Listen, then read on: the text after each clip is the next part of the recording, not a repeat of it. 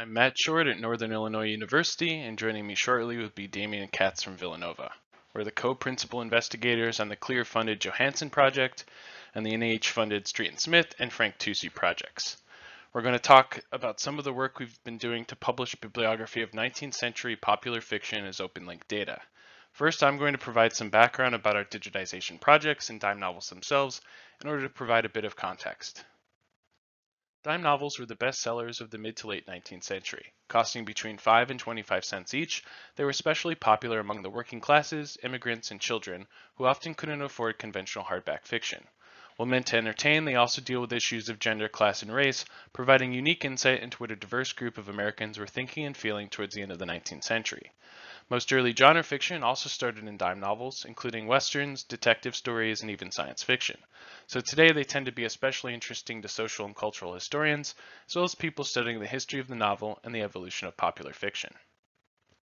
In 2016, NIU and Villanova received a Digitizing Hidden Collections grant from the Council on Library and Information Resources to digitize NIU's Johannsen collection of dime novels and to publish Albert Johannsen's bibliography as open-link data.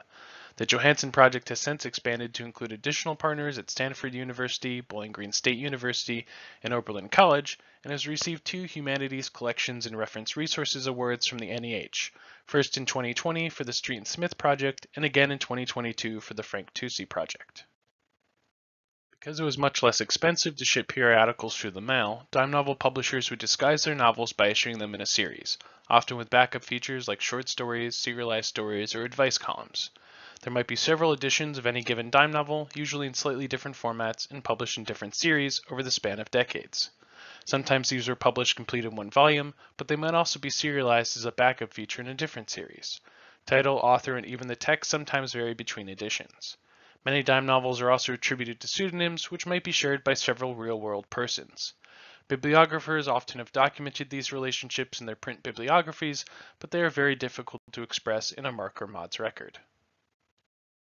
We decided to use linked data in our project to overcome some of the limitations of traditional metadata.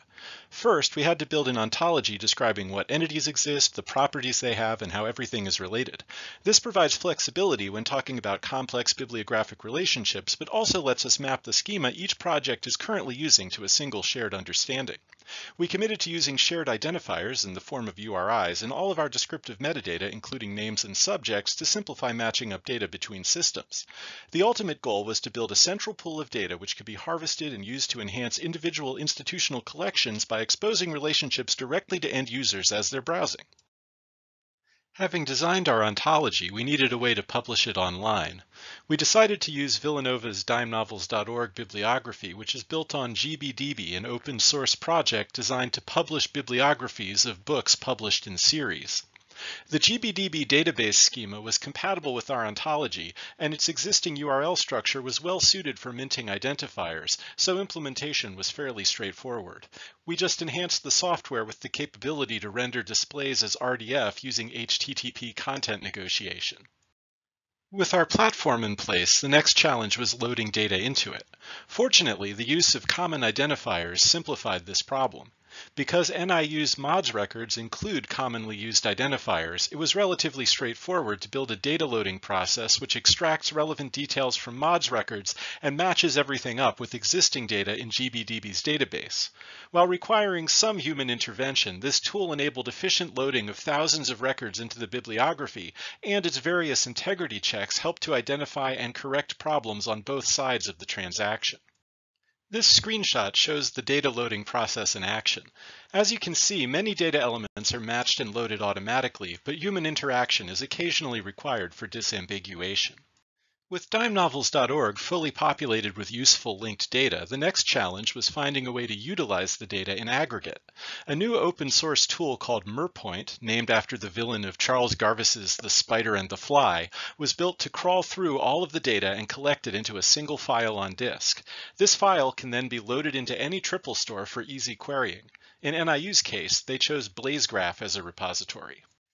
NIU then customized their Islandora instance to query BlazeGraph using shared work identifiers in order to conveniently display all editions or parts of the same work in a single place.